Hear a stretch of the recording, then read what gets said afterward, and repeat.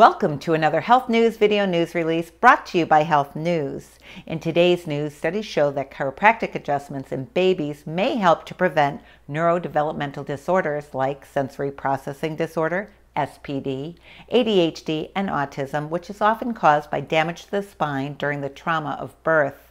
The mechanical compression and irritation to spinal joints and nerves that can occur during childbirth, known as subluxation, alters neurological processing.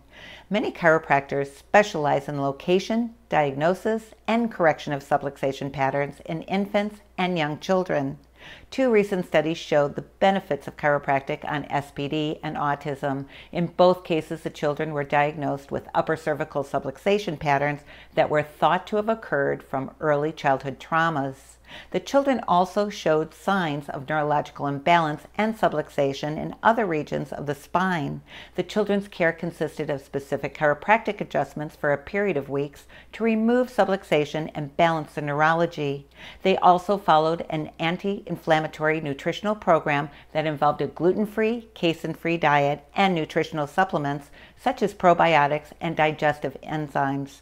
These recent studies shine a light on the impact of subluxation correction on healthy neurological balance. Remember, it's never too early for your child to see a chiropractor.